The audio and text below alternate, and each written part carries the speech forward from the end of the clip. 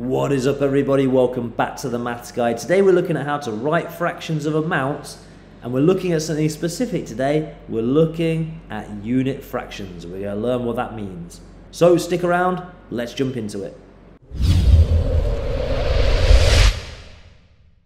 Now, the very first thing we need to remember today is that fractions are just a part of a whole. If you didn't watch the introduction lesson to fractions, go back on the channel and find that lesson first.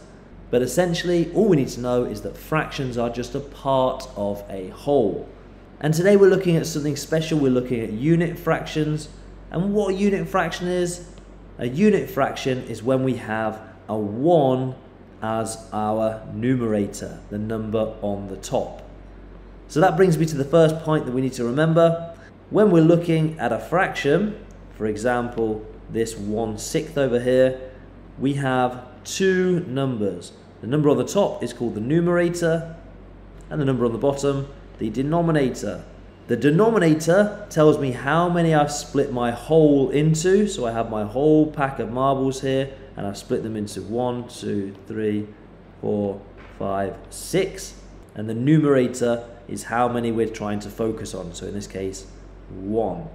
So let's look at what our question is asking us in this first example. It says find 1/6 of these marbles.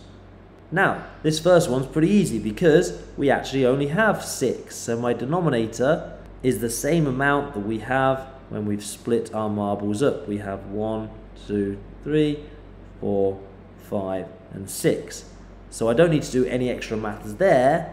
So to find the quantity, to find how many of these marbles 1/6 is, all I need to do is colour one of them and understand that therefore one of them is now green. So my answer to what 1/6 of these marbles is just 1.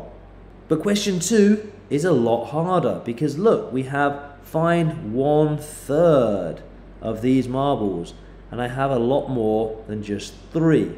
If I had these 3, it would be very easy.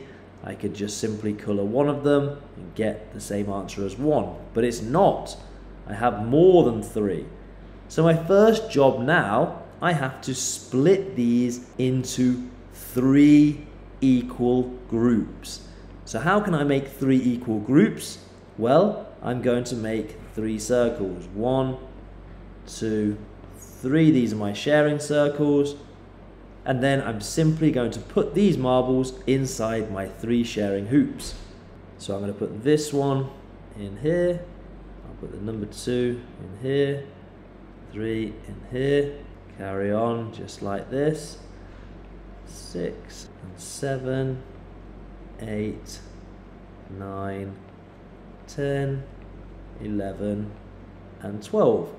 Now, there's something I need to check. I need to make sure I have the same amount in each of my sharing hoops. So I have 1, 2, 3, 4. Good. 1, 2, 3, 4. And 1, 2, 3, 4. Perfect. So I know I've shared these evenly. And now, because I've shared them into 3 equal piles, using my denominator, remember my denominator is what tells me how many piles I need to make.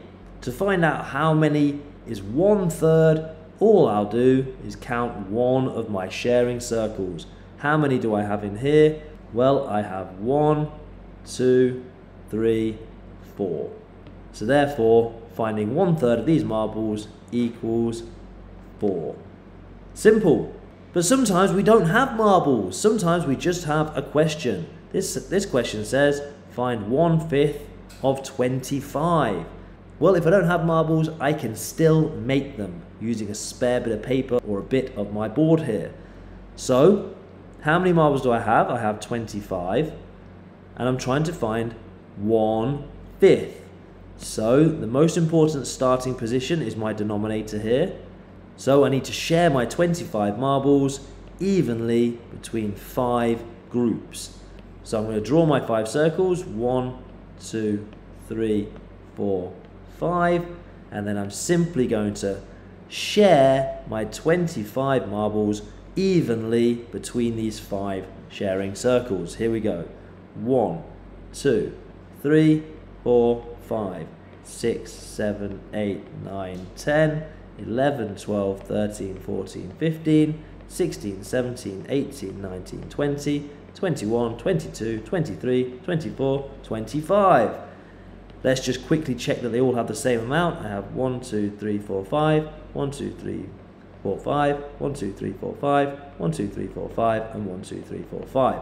Good, so we know that each one has 5. Therefore, when I'm finding out how many is in 1/5 of these amount, I can just focus on one circle and see that I have an answer of 5.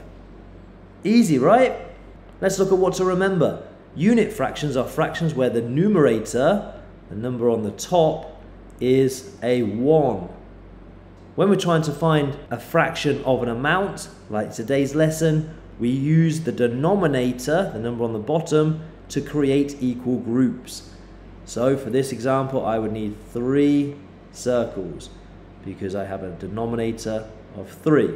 So then I'm going to count how many is in each group and then simply look at the numerator to tell me how many groups I want to count the total for, and that's going to give me my answer. Your turn. Find 1/4 of these marbles. So I have 1, 2, 3, 4, 5, 6, 7, 8, 9, 10, 11, 12, 13, 14, 15, and 16 marbles. I want you to tell me what 1/4 of them are. If you're struggling, go back to the beginning of this video and watch it again. I promise the second time it makes a lot more sense. And there you go, guys. That is how to find a fraction of a quantity using unit fractions. Our next lesson, we're going to look at non-unit fractions, which is a big jump up. So hopefully I'll see you in that video. But for now, guys, I'm going to say peace out and I'll see you in another video. Goodbye.